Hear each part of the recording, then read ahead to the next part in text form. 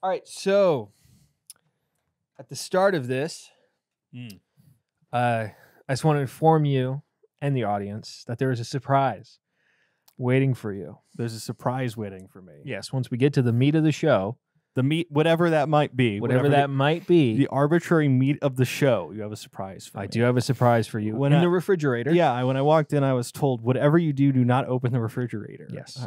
And it really made me want to open the refrigerator, but here we are. So at a given time, when I feel like the opening has arrived, you know, when we're done pulling each other's legs or whatever it is we get up to, crazy kids, at that point, Can I make a guess?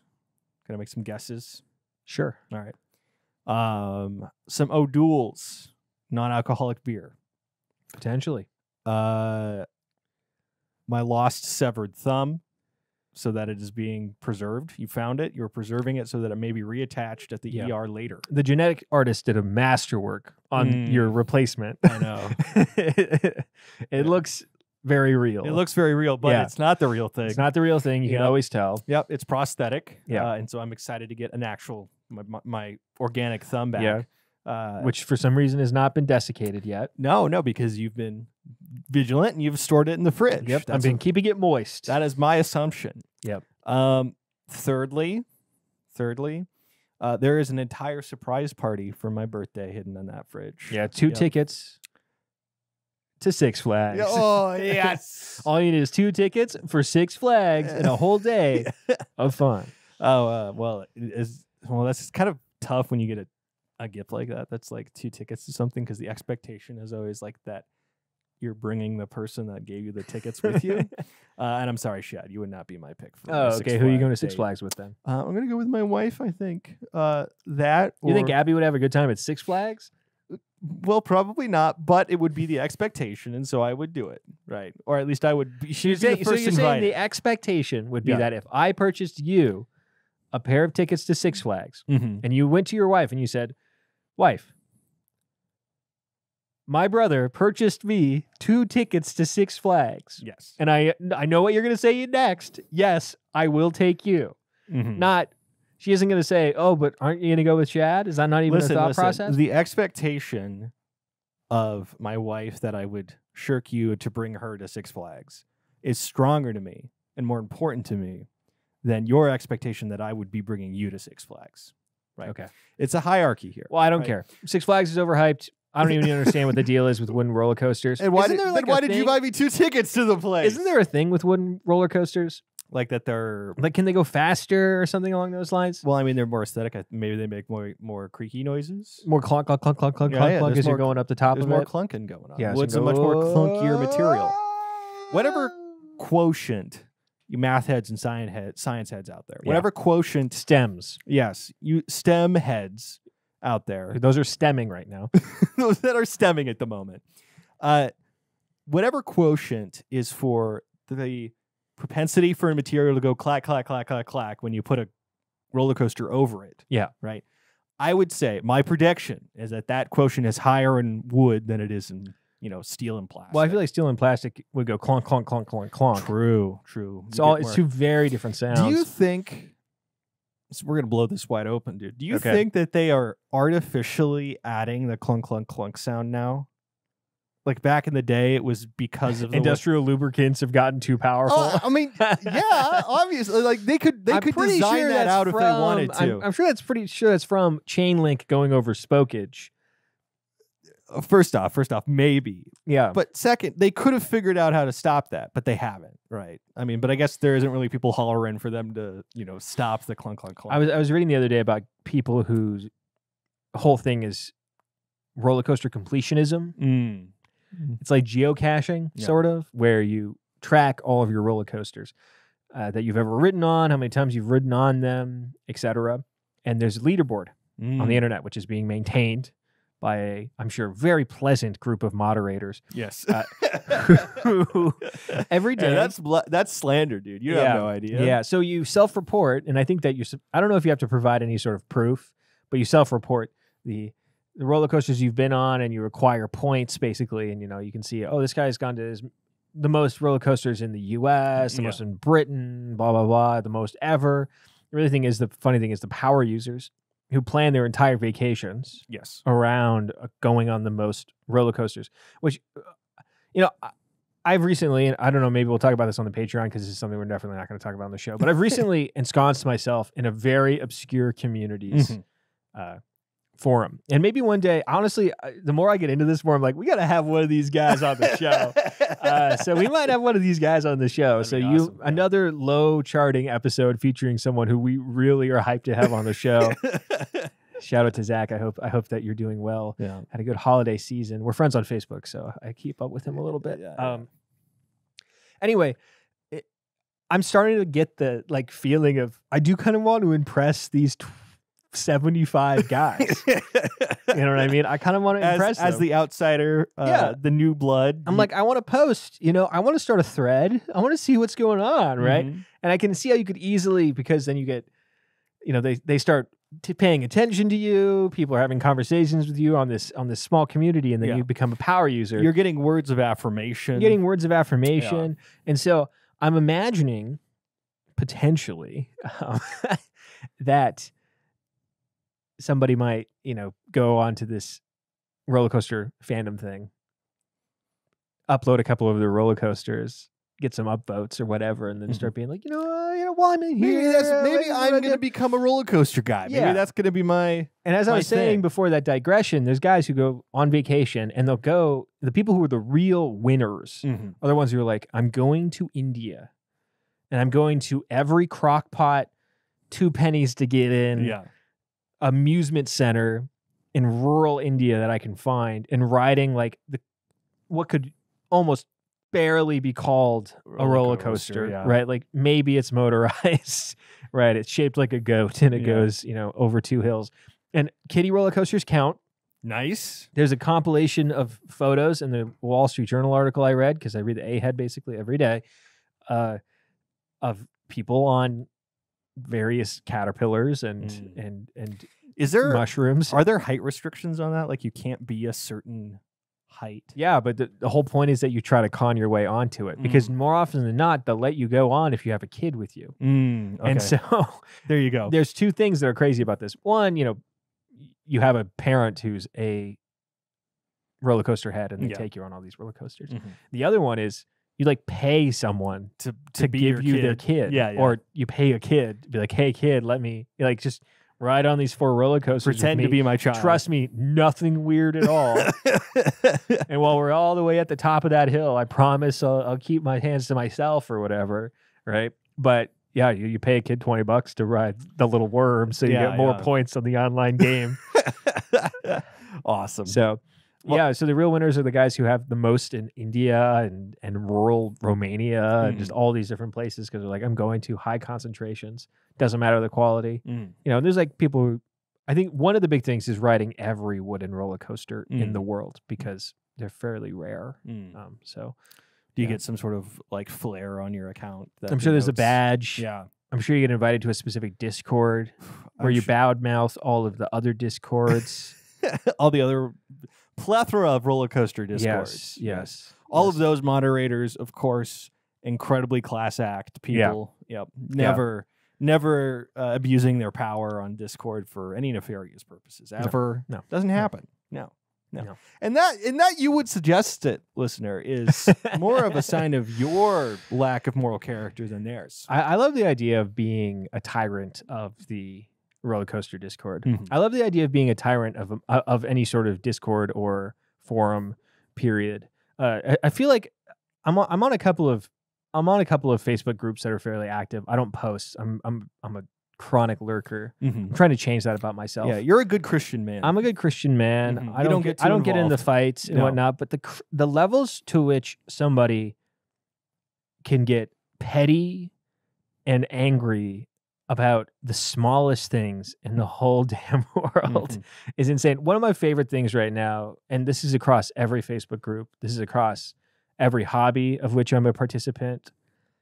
If you post an AI generated image, you are. It's it's chaos. I'm not saying this is a guy who's like, I posted a AI generated image and I got unfairly flamed. I'm not saying that. I'm saying this is an outside observer watching people post AI images. It's the partisans from all sides of the issue come out and just beat the crap out of each other in the comments. You know, it'll be like, hey, what do you guys think of this? And it's like, get the hell off my forum, get off of Facebook. I hate your guts. You know, it's pretty out of control. Well, I mean, that's usually my reaction to, you know, seeing something that I dislike, period, online. Is crush and kill it. Yeah. Crush the individual, actually, not just it, but the yes. individual who posted it, you know, who may or may not have good intentions. I like the idea of teaching one of those high school / middle school, like online etiquette courses that they're making kids take nowadays, where it's like, do you see something that you disagree with? You know, attack them personally. The more that you mention their mother, the more effective your attack will be. Do you see something that seems suspect in its validity? Share that. Please. Like it. Increase its bandwidth. Spread in misinformation. Man, I'd love to sit in on one of those classes. Just, you know, because who knows, there might be something you could learn out of something like that, right? That's true. Yeah. Dylan, you sit through and you're like, the Onion's fake? What? I really thought that it was pigs were in fact flying when Donald Trump was elected. I thought was that one of the. It could have been. I don't know. That was a dumb joke. Much like the Onion makes nowadays. Actually, that was pretty accurate. They're not the best. They're not what they once was. Yeah, including you know who's really not what they once was is the Babylon Bee. That fell off really hard. What a downturn that hit. Yes, they became culture warriors rather than comedians. Yeah. It's a dangerous, dangerous place to be in, which, folks. you know, is something that we've courted many times on this podcast. Yeah, we've thought talking about whether or not the new Little Mermaid movie is woke would be a really good way to improve our brand. Exactly, yeah. I think that, you know, us saying, well, you know, the mermaids are white and have always been white or something like that. Yeah. And really taking a stand on that. We can have a URL where we're like throwing up or something, or we have racist caricature versions of everybody in the Little Mermaid. The funny thing about people who do that though is that they usually they blow up pretty effectively. The algorithm is built around this. Well, it's about outrage, right? It's built around outrage. Yeah. And interactions, good and bad, you know, lead to more traffic. Yeah, I saw this comedian on YouTube. He made a video about that where you like when one of your favorite small YouTubers blows up, or I think is what it was called or something, but it's like a guy who's like, and today on historical battleships, you know, like he's just going through it. It's like, and by the way, it's the whole, he looks down, the title of the video is like wokeness in the Navy or whatever. And it's got like millions and millions of views. And it's like, all right, well, this is what this guy is going to do for the rest of their career. The funny thing is you see that happen and you see it like there's all sorts of channels that I'm mentally thinking of right now where this happens. And this happens like sort of on any sort of part of the ideological spectrum too, you know, because you're just trying to create issues, trying to create anger. More people are going to comment. The algorithm is super strong at pushing that. This is all stuff that millions of people have said before us. So maybe I should hop on that roller coaster forum and say, I think wooden roller coasters are gay. And see what happens. Yeah, and not even to know whether or not that's positive or negative. Exactly.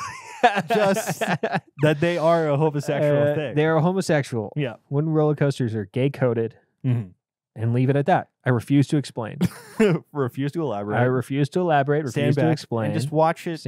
You know, unfold. Yes. Do you think you'd be kicked from that forum if that was like your first post? Oh, 100%. Yeah. You'd have to ingratiate yourself. You have to like you have to comment on a bunch of people's photos. You have to learn how to use HTML like all these damn forums make you do. And then you got to actually actively like take a couple of pictures at roller coasters, submit them. Yes, and then you say, hey, by the way, I was been thinking about this. And roller coasters gay? Yeah. Artificial intelligence and roller coasters?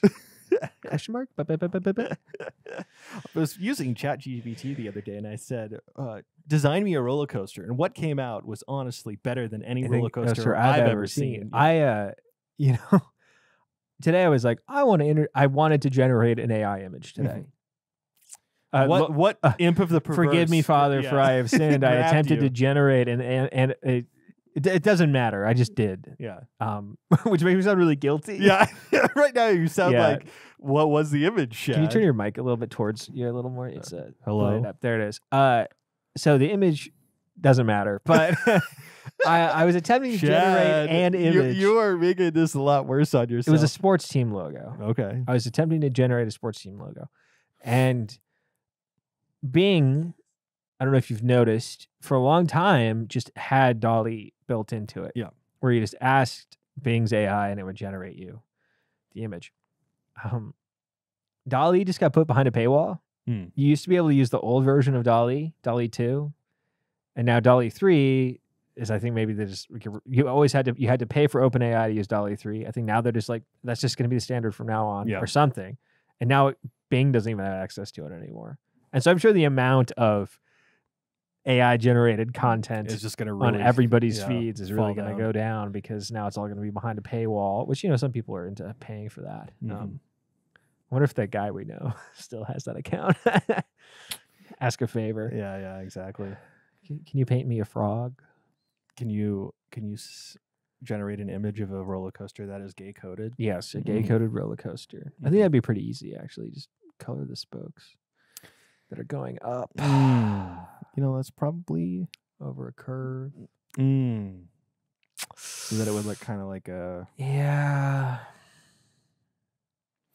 Anyway, so it's time for your surprise. Okay, Dylan, okay. will you kindly? You're not gonna get up and go grab it. I think it depending on how this turned out, I think it's important that you're the one who does it. So okay. Dylan's gonna go up. All right. He's gonna get up. For those watching, you can see his fine bod a little closer for a second, and he's going to walk to the refrigerator.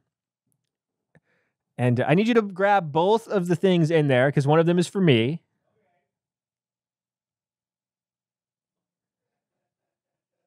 Is it a mess? Okay, not a mess. It's good. Okay. So for those of you who are listening and not watching, we have some from a nondescript location.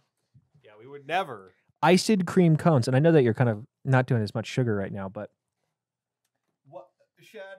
I only have one real question. First off, why would you think that this is good content for people to watch us eat an ice cream cone? Well, imagine for a second you have gone to that fridge expecting a sweet treat, or ice cold O'Doul's, or tickets to Six Flags, right?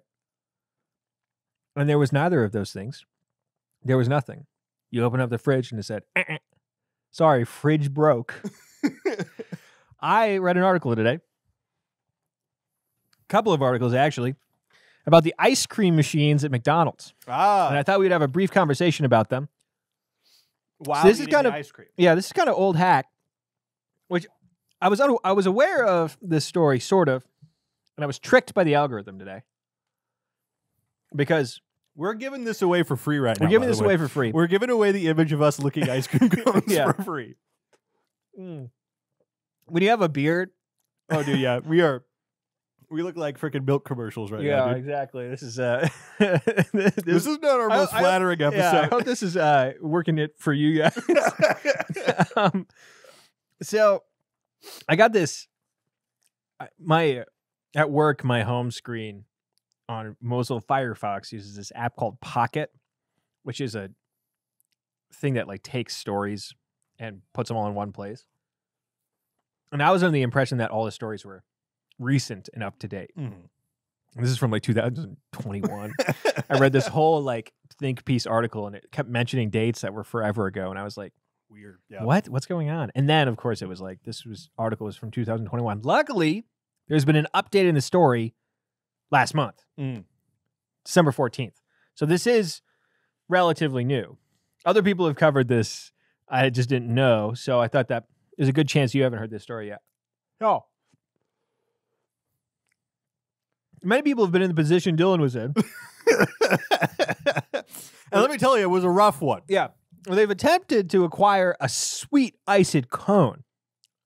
And part of me actually thought it'd be funny if I just put like a piece of paper with a middle finger on it and told him that there was ice cream in there. That would be funny. But we didn't have a camera in there, and also I wanted some ice cream. So we're eating ice cream. Anyway, many people have been in this position. This is so messy. It's falling apart. I don't think you even thought Man, this I did not think this through. And they've gone to the McDonald's and attempted to acquire an ice cream cone, a shake, something along those lines. And the machine broke. Ice cream machine broke. Thank you. Have a nice day. It's okay. LeBron James. Or is it Michael Jordan? Yeah, it's LeBron James. Yeah. Thank you. Have a nice day. Now, this is a big meme. It was a much bigger meme back in like the 2020s. Which we're not in anymore. Yeah, which we're not in anymore. Since we're now Well in past 2024. Yeah. Yeah, we're in basically 2030 at this point. Big meme. And I honestly have never been to a McDonald's once in my life and it's been broke. It seems, Same. From what I've read, it seems like this is a much bigger problem in cities where the turnover is much higher on McDonald's employees. And I'll get into like why this is the case and the issues surrounding it. But at any given moment, 7 to like 15% of McDonald's ice cream machines in America are broken. That does not seem like a lot. It does not, but it seems fairly high for what is ostensibly one of the most well-developed machineries of fast food delivery. Actually, the best developed machinery of fast food delivery and automation in the world, right? McDonald's is the most powerful global supply chain, basically, there is. One of my favorite anecdotes about the McDonald's supply chain is that they have a special relationship with Coca-Cola to where they have special refrigerated Coke trucks that deliver the Coke products and syrup to McDonald's to make sure that it has the tastiest possible. Now we get to the cone. Dylan is crunching. Gross. That's just for you. That's just for you. If anybody's going to be freaked out by that, they've already left at this point. Oh. You guys like this? Yeah. Okay, so I have to keep eating it or else it's going to melt in my hand. Okay. Anyway, the reason why this is a problem is because they use a very specific ice cream machine, which let me double check on. It's like all over my hands. See, you thought that I would be the one that would be the butt of this joke. But yeah, but I have to Shad is trying to. I have to hold this piece of paper. I have to like eat an ice cream cone. You are podcasting extreme right now, dude. This is podcasting with two hands tied around your back right now. This guy, we gotta. You're trying to eat around a mic while you're with the loose paper in one hand. We gotta submit these to the Webbies. You know, I'm gonna Webby for this. Okay, so they're called the Taylor ice cream machines. And Taylor is this food accoutrement production company that produces stuff like, they also do like the McDonald's ovens and the McDonald's griddles and all these different things. Now, the cool thing about the Taylor and the device that they use is the Taylor C602 digital ice cream machine is that it has a very specific drum, because if you've ever seen a soft serve machine before, basically how they work, I worked at Dairy Queen and we didn't have these. These are a little too high tech for what we were up to. They basically take liquid slime, just like dairy slime, sugary dairy slime, and it gets sucked into a tumbler, sort of like a slushy machine, and it gets tumbled, and the edge of the tumble is given these ice crystals, and then that's made into the soft, delicious soft serve that you eat, put in your shakes and your blizzards and your McFlurries and etc. All of them the same ice cream detritus. And so they use advanced digital technology to do it at a higher rate and at a higher quality. So a statistic... You know what I've said? Yes. I've said that the ice cream cone at McDonald's has just increased in quality every day. Yes. Really, since I first started eating them. So they really feel so much tastier. The primary source material for this is Andy Greenberg in Wired, wrote this article back in 2021, April of 2021. And he mentions this franchise owner who says, yeah, they can make like 10 cones in a minute. which as somebody who has worked with soft serve before is insane. And the fact that the quality isn't reduced. The trade-off is that it's like a Ferrari, like an Italian car. Every component has to be exactly where it should be. Everything has to be tight. There's all sorts of different sizes of washers, rubber seals, springs, mechanisms that'll have to be properly greased, put in their location for it all to work perfectly. And one of the mechanisms that's cool about it is that it like continuously thaws and freezes the contents of the machine overnight so that you don't have to store all the stuff, the mucus liquid, and do it all again, and do it all again and re-clean it because it goes bad in the machine overnight. Which was something that we had to worry about with Dairy Queen. But imagine taking the most beautiful car you've ever seen and having a 14-year-old homeschooler who is either going to get kicked out of his house or work for the summer, whose turnover rate is measured in days, not weeks, run that thing and clean it. What's going to happen is it's going to break. Right? It's going to break all of the time. And they have a specific relationship with Taylor, and Taylor has a specific relationship with like different repair companies. You have to have to go through their technicians, right? So franchise owners have to go specifically through their technicians. And part of the reason why they claim they can get around with this is because it's digital.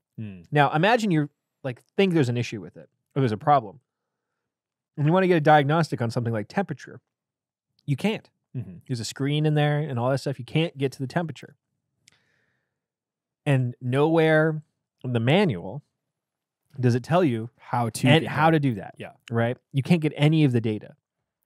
But if you click a very specific order of a code menus, if you click, this and then exit out of this and then go back into it and exit blah, blah, blah, then you get a diagnostic menu, right? An admin menu. And so to learn any of this information, you have to pay for a technician to come out. Only person that knows the code. Only person who knows the code. So it creates a problem, right? Because you can lose thousands of dollars if the machine goes down at an inopportune time. There's this like say a lunch rush on a Saturday. The article quotes this synonymous pseudonymous as in under a pseudonym, a pseudonymous Twitter account that is like a truther McDonald's franchise owner who's like constantly sticking it to the man. Who's like, Shamrock season is a big effing deal. It is. And if your machine goes down during Shamrock season, which apparently in which they sell 10 times as much ice cream, right? During that period. Then you can lose thousands of dollars over the course of a few hours, right? So it's important that you know whether or not your machine is up. But you don't know. And the people who have to report to you are your McDonald's managers. Or your pimply teenage losers, right? Or 25-year-old losers, right? Who, are more concerned about, if that indica is going to hit right on their shift than they are about your ice cream machine. So enter these two young folks, O'Sullivan and Nelson. I'm trying to find let me see if I can find their first name. I didn't highlight the contents of this. This young man and woman, who are older than I am by a large margin, but who worked briefly with a Taylor machine. Jeremy O'Sullivan is the O'Sullivan's name. I don't know if I'll find Nelson's later, but Jeremy O'Sullivan's kind of the primary guy. He's the guy who's quoted in all these articles, and then his partner, his long-term partner, she is the co-owner of this company. And they're working with Taylor ice cream machines because they invent a froyo machine that works by itself. And what they use as the base of it is one of these Taylor machines. And their company falls apart because they can't figure out an effective way to maintain them. And they get like a deal with the stadium where the 49ers play and all this stuff, and they're making money hand over fist, but the thing's breaking all the time. And there's this anecdote where they put like a Nest camera inside of it to see it break or whatever, and then it like filled up with ice cream. It filled up with froyo, and then they saw one of the employees at the stadium open the door, ice cream spills out, and then he like puts the piece that was missing that was causing the flooding to happen because he forgot that step during the cleanup process. Put it in, close it, and just to walk out, which is awesome. That guy is. I respect that guy. Yeah. We've all been there. There. So they're like, screw this. We got to figure out a way to track this remotely. So they develop with a Raspberry Pi, which is like this small device that you can use for like basic network hacking. A remote diagnostic tool. Yes. They develop a remote diagnostic tool, which they use. They get like all this. They work with this tech startup to get it to work in their machines, and they hack the Taylor's proprietary technology. Yeah. And Taylor works in Congress with them because they want this froyo thing to work out. So they're like, yeah, sure, we'll give you the machines if you want to work on them, etc. And so they do that for a long time. And they start to realize, man, this is a terrible deal. These things break all the time. Maybe they just suck. We're about halfway to a product. Let's just double down on the diagnostic tool. So they developed this thing called Kitch, which is a remote diagnostic tool, which allows them, it's KYTCH, which allows them to remotely do remote diagnostics on Taylor machines. And you can imagine what happens next. They sell it to franchises, and franchises start installing it and all these things. And over the course of several years, they go from like Burger Kings and all this stuff, the minor leagues, to the major leagues, and they start putting it in McDonald's machines, and they get all this high profile, coverage in the franchise community. And there's this story where they go to a big franchising conference, and one of the heads of the franchising conference is giving a speech from the stage and is like, I want to give a shout out to these guys. Yeah. They see huge numbers and all this stuff. What's important, though, is their business practices, because this is going to come up later. How it would work is they would offer you a free trial for like 6 months, and you get the thing. And then or 6 weeks, I think. And then after that, you have to pay like $10 a month or a week or whatever. Okay. That's not bad. And then at that kind of overhead, like 3 months later, they doubled it. And then another 3 months later, they doubled it again. They were getting a little greedy, a little aggressive with the pricing. So shortly after they're endorsed by this guy, McDonald's sends out an email. And they're like, by the way, if you have put in some sort of diagnostic tool, now this is saving people thousands and thousands of dollars. Yeah. Not only for because apparently they didn't really prevent problems, but the amount that you're saving from deferred maintenance, the amount that you're saving by knowing when something like this happens so that you can alert your franchise or all these, like this anecdote after anecdote of franchise owners being like, I would wake up in the morning at 5:30. I'm going to start my day because I'm on my grind set. Yeah. My McDonald's grind set. My Mick grind set. My McGrind set. It's like a McGriddle. But my McGrind set, right before he goes and does his morning jog, they would check their phone and they'd see, oh, my ice cream's working. Nice. And if it isn't working, they'd be able to see, okay, do I need to call a technician? Or et cetera.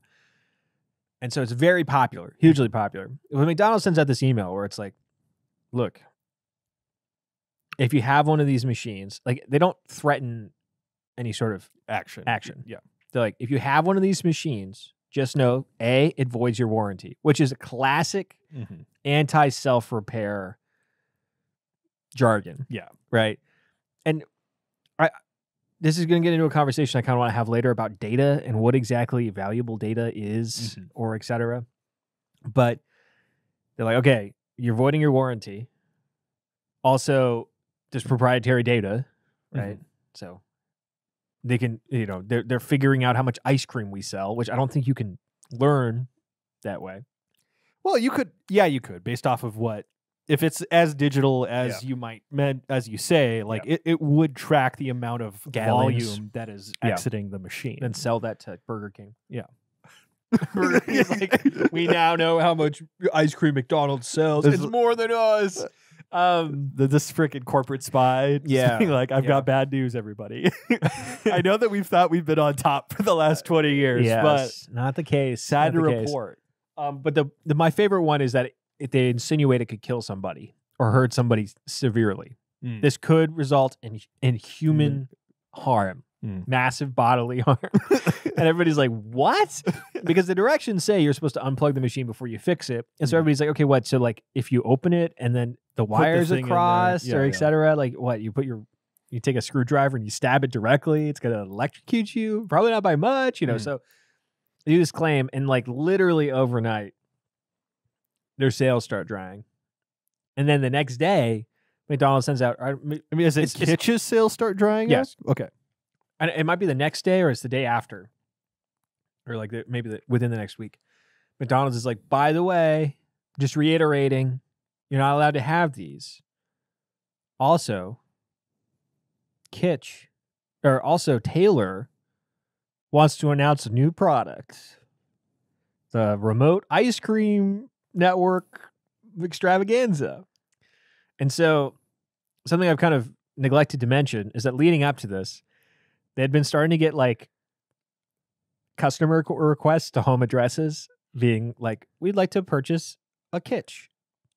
And they're like, well, that's not a franchise. It's a home address. Why do you want this? And they're like, peace. Or they'd be like, we'd like to purchase a Kitch. And it's like, oh, it says here on your LinkedIn that you work for this, corporate espionage private investigation service. And like, And so they were under the impression, and so here's kind of where this catches us up. Because not much has changed, actually. Yeah. And I do have a slight update. But not much has changed. Kitch insinuates that they acquired one somehow, and that as a part of their agreement with the franchisees, they could not legally share their device with their employer or with other, or not with the owner, like because it's not technically their employer, or any other person, right? For some reason, they were under the impression that this would like be bulletproof. I don't know why, but they were like, you can't share this with anybody. This is our technology. It's sort of like you're renting it. Right. And they think that guy who gave the big speech at the franchise thing, because he purchased it for 10 of his franchises, and then one of his machines went into repairs for like 6 months. And they think that while it was at these repairs, because they kept getting pings from its IP address or whatever, because there would be like logins from different IP addresses at all these places where Taylor factories were, and they were under the impression that that's this is all speculation. This is all alleged. All hearsay. Right. And so now Kitch is suing Taylor and McDonald's is, because corporate owner. You neglected to mention this, but Taylor was the one that came out with the new product. That's the new ice cream diagnostic product. Okay. So they're under the impression that Taylor is, took the technology, kicked them out of the marketplace, and then replaced them. And when that happened, like literally overnight, they dried up. They lost all their money. And they're suing McDonald's for like almost $1 billion. I have no idea what their company was valued at. They were making good money from what I can see, but almost $1 billion for McDonald's. I don't know what the lawsuit is for Taylor. But the only thing that so this was like in 2021 is when this, and they've been super public about it. They've been on podcasts. There was a story in the New York Times. There was this big story in Wired, all over the place. These two people are going around as being like, McDonald's screwed us over royally, right? Well, what the Wired article fails to mention, that this Wired article, also written by Andy, mentions, which came out in December 14, 2023, is that same he talked to that same synonymous Twitter user, which I think was called like, I can like McDonald's Truth originally. has since changed names. He mentioned that everybody was like starting to get sick of them, basically, because their prices were going up so high. Yeah. And that the second there was an out, they took it. Yeah. But so in the marketplace, right, from a purely capitalistic standpoint, right, they overextended their monopoly, their advantage, and then when a competition came up, they weren't prepared to. Yeah, but the big thing is that they're claiming is corporate espionage. Corporate, not corporate. I don't even know what that is. Corporate espionage. So they're claiming specifically to McDonald's is that they made efforts to drive kitsch out of the marketplace. Is the nature of it. And let me see if I can find the exact wording because it's in the second article. But they've gone to the press, their legal team has, in the last month, because they claim to have found an email that is the smoking gun. I'll tell you right now, probably not. So here's the paragraphs. I'm reading directly from Mr. Greenberg. On Wednesday, Kitsch filed a newly unredacted motion for summary adjudication in its lawsuit against Taylor for alleged trade libel, traitorous interference, and other claims. They're being traitorous. The new motion, which replaces a redacted version from August, refers to internal emails Taylor released in the discovery phase of the lawsuit, which were quietly unsealed over the summer. Quietly. The motion focuses in particular on one email from Timothy Fitzgerald, the CEO of Taylor parent company, Middleby. That appears to suggest that either Middleby or McDonald's sent a communication to McDonald's franchise owners to dissuade them from using the Kitsch device. Here's the quote. Which we already know. Yes. We basically know that that's sort of what happened, but here's the quote. Not sure if there is anything we can do to slow up the franchise community on the other solution, Fitzgerald wrote in October 17th, 2020. Not sure what communication from either McD or Mid can or will go out. That's it. They're claiming that the other solution means their product. And this is supposed to be for the rollout of their device. So what's important about this, and I didn't mention this, is their timeline claims that their device was in production long before Kitsch became a product. And that Kitsch entering the sphere, right, was more like it was parallel thinking. They got to it first, and they were like, well, we have the product already. Yeah. Right? You should use this thing.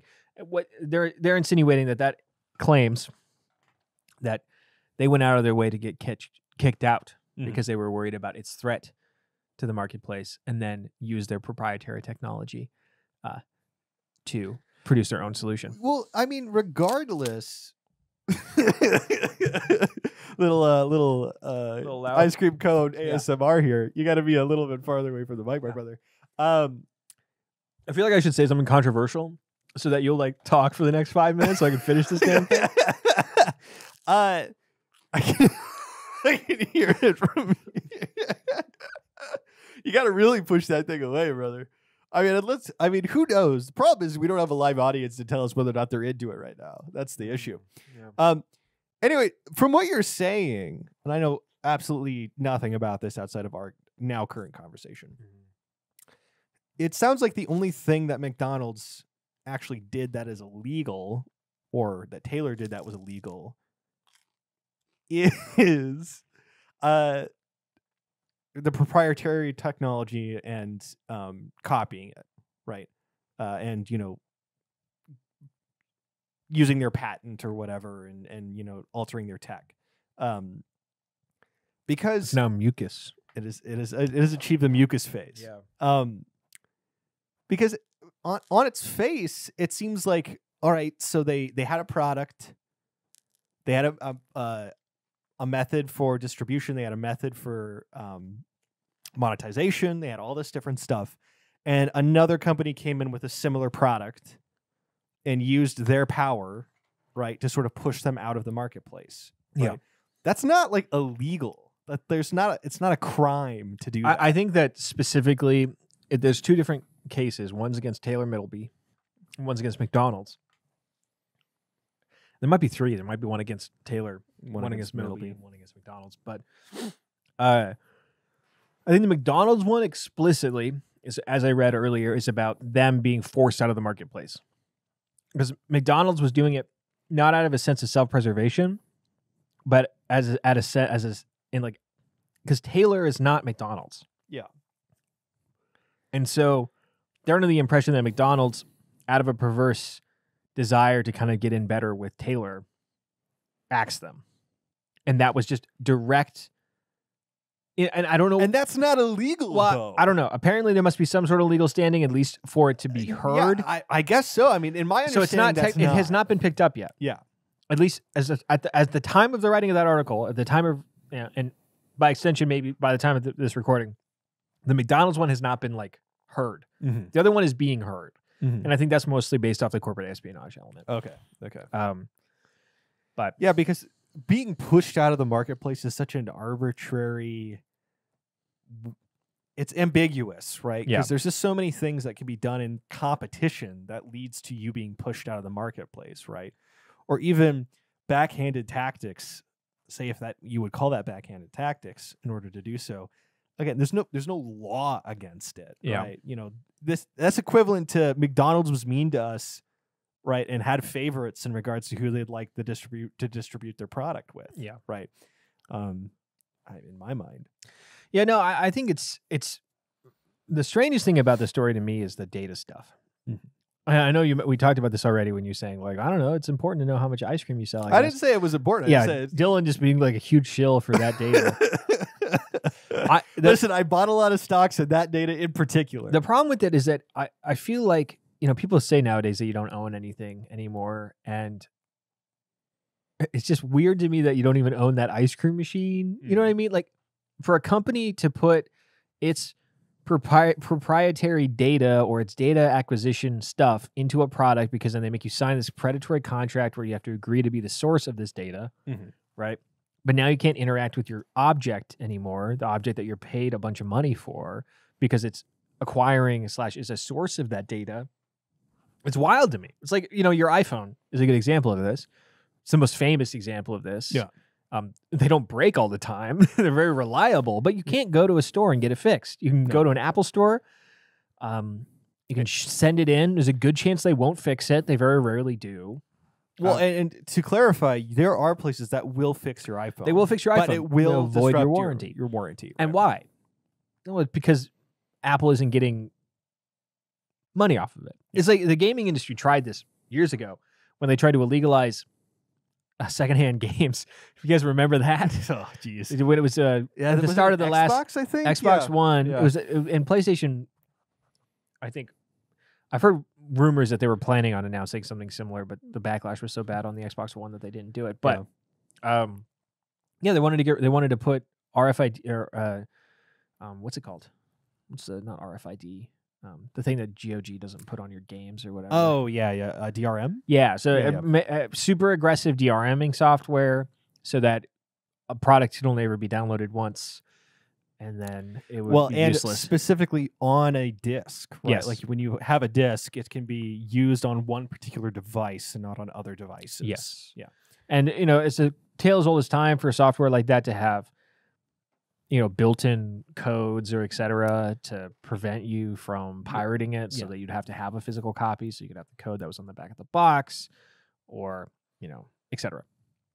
But the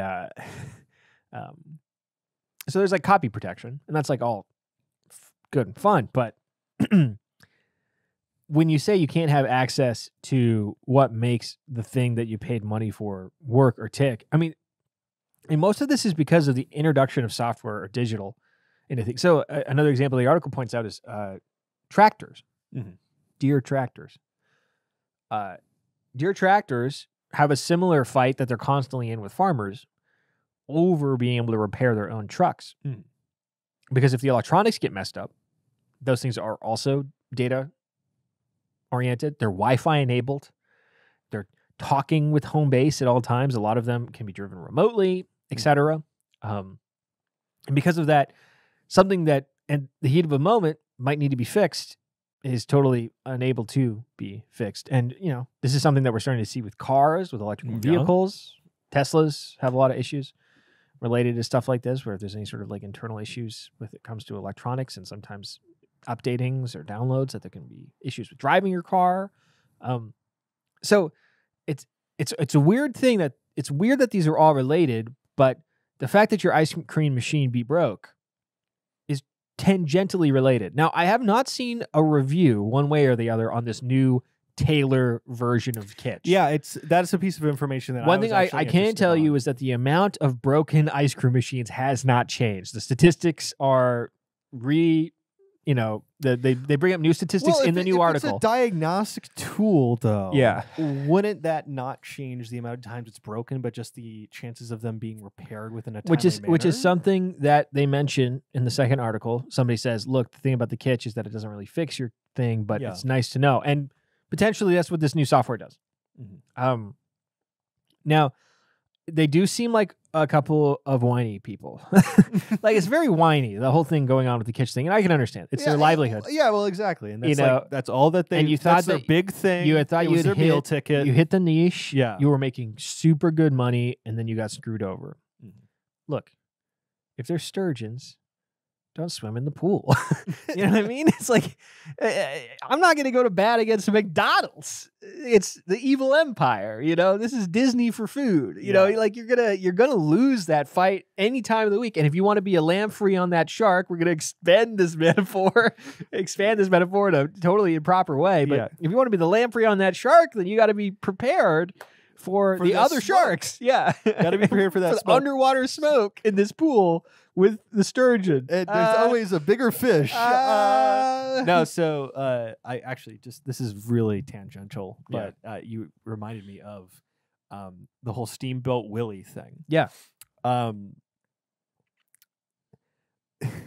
I had an argument with my wife, an intense one. Yeah. I was like, hey, did you know that Steamboat Willie is in the public domain? In the public domain? And she says, no, that's impossible.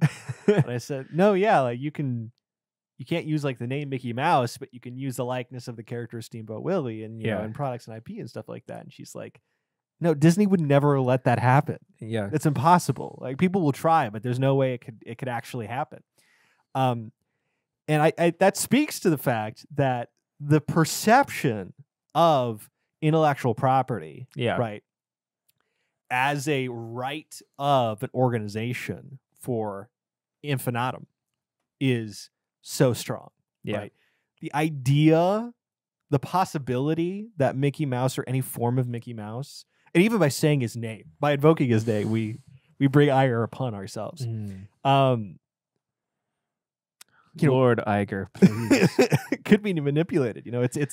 It's crazy to think about. Yeah. I mean, and the turnaround's been really fast, and I'm interested to see how many of these new sort of Steamboat Willie horror games and movies, and everything like that, how much of it will be litigated against off of minor detail, right? Yeah, because you have Steamboat Willie, but it's the more newer versions of the mouse are not considered. Yeah, and that's the thing. It's like, well, what referential information in the movie is technically a part of like a guy who's kind of looks like, I don't know, Bluto or what's his name? I think it's who's Bluto? His villain? Yeah, the villain guy. Yeah. I don't remember. Who shows up in later stuff too sometimes. Yeah. He's in the Goofy movie. Yes. Yeah, he's in Steamboat Willie. I remember that. Yeah. So him too, I guess. So that particular iteration of him would be in there. Yeah. I don't know. I think with the public domain stuff, I've seen the reaction, as in the concept of reaction, not people reacting to, but like in reactiveness. Yeah. Like political ideology type reaction to public domain now is like, a bunch of crappy horror movies. And then people will come back like, look, it's just going to happen for a little while. And then we get public domain, which is always like, great. We have this like human...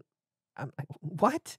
I don't know. I don't get it. I'd have to have somebody really explain it to me, like what value, because of the internet. The internet has already turned all of this stuff into everybody's stuff. It's just you can't make money on it. Yeah. It's like, so what? Like, what? People aren't going to buy. Like, people, if they want to pay for your crappy fan art, they'll hop on your Patreon. Like, I don't understand what it is that's going to create more human flourishing by Steamboat Willie being able to. I think the argument would be, and this is out of my butt. So and like nobody who invented Steamboat Willie is profiting off of Steamboat Willie anymore. Yeah. And so like, because they're all dead. and that's fine. Well, and that's the point. Yeah. Right? Well, and in addition, right, the idea would be our cultural characters and signifiers should not be owned by a particular organization or individual. Yeah. But should, in both money making and outside of money making, be free for all to take advantage Sure, of. but right. I'll believe it when I see it, I guess. Yeah. Like, who are some public domain figures who have been given that treatment and it's been good? Sherlock Holmes. Sure, yeah. Good. Kind of. Yeah. I'm trying to think of other Dracula. The Bram Stoker is. I always do that. The Bram Stoker estate was very litigious, famously. Yeah. So, Dracula, the Frankenstein. I mean, most of it's like horror icons. I'm trying to think of like Ivanhoe. Yeah, I guess so. Beowulf. Yeah. Yeah, dude, I don't know, man. I don't know. I just don't. There are some like Robin Hood. Robin Hood's one. King Arthur. No, King Arthur was like folktale. That's like legends and folktales. Yeah, you know what I mean. And that's well, Robin Hood was like a major literary figure. I in guess particular. So. Yeah. Like Sinbad. Sinbad the comedian. Yeah. I'm just trying to think of all the characters in that freaking Alice in Wonderland. Famously. Oh yeah, because the Johnny Depp version was really something to behold. Yeah, well, I mean, American McGee's. Okay, so there's a story I want to tell on Patreon about American McGee. Oh, really? Yeah. It's not for the public, but if you're interested, I do have some inside information about American McGee. Oh wow! Actually, this is probably a good time because we're running out of time to plug the Patreon. Yeah, we should have started the show by saying make sure to like and subscribe to the Facebook account. Excuse me, to the YouTube account. We don't have a Facebook account, dude. To the YouTube account, we've been actually getting some pretty good traction lately on some of our shorts. And if you're here because of some of those shorts and you're enjoying the show, we'd love to have you. Like the episode if you can. Really helps us in the algorithm. I think that we're starting to ascend to another rung. Mm-hmm. And so, once we hit like 100, 150 subscribers, hopefully we can expect a little bit more pressure. Mm-hmm. So that'd be really great if you could help make that happen. Now's the time to do it. We'd like to thank our top Patreon subscribers, supporters, and being Sammy Roberts, Luke Robson, Joe Papalardo, and Zach and Amber Strehle. If you want to hop on our Patreon, you can pay anywhere from $1 to as much as you like, and it all helps. It all goes directly to keeping the space open, which is used for all sorts of local art and community projects as well, which is crazy. Technically, I guess. Technically true. Yeah. There's a lot of people who work here and whatnot. And we also use it to buy equipment and keep our subscriptions open. Also, all Patreons, and I've been saying this before, will be receiving a gift sometime here in the near future. Not all, probably everybody who donates over $5. Yeah, they will. And if you donate over $5, you get access to the Patreon post show. Patreon. So that there's over almost 100 hours of content. Yes. I cannot believe. Oh lordy. Yeah, we've been doing this for a while, so we're about on year. We've almost hit 100 episodes, which is 2 years. I don't even know what to say. So what a ride! I read online. Once you hit year 3 and you haven't really got where you want to be, it's about over. So if you want to help us get there, we'd love to have you. If you want more stories about McDonald's and its mechanisms, probably go to another show. It's mechanisms. It's mechanisms. We're probably done with McDonald's for a while. If you want more ice cream eating action. The name of this episode's got to be ice cream eating ASMR. Yeah. ASMR : ice cream eating. Yeah. You ice cream eating with your stepdad. Yes. Yes. All right. Y'all have a good one. Peace. And we will see y'all on the Patreon. Bye. Bye.